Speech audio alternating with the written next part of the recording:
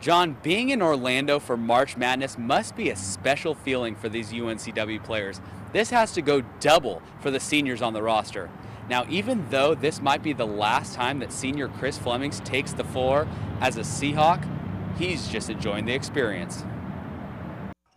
It's definitely great to be back. It was a great experience last year, so hopefully it'll be the same. Now, it will be a better experience, obviously, if you guys move on. What do you guys got to do against Virginia to do that? Just force the tempo, make sure we play our game, stay locked in, and stay together. It definitely helps having that experience and that confidence, just be able to go out and play. When you're looking at the film against Virginia, what challenges are you guys going to have against them? Definitely attacking their defense, making sure we don't overdrive, overhelp, because they like to pack it in. What would it be like for you to go out and have a lasting memory with a nice run in the big dance? It would definitely be a huge, major, something I will never forget. It's great being here with this team. I love all my guys.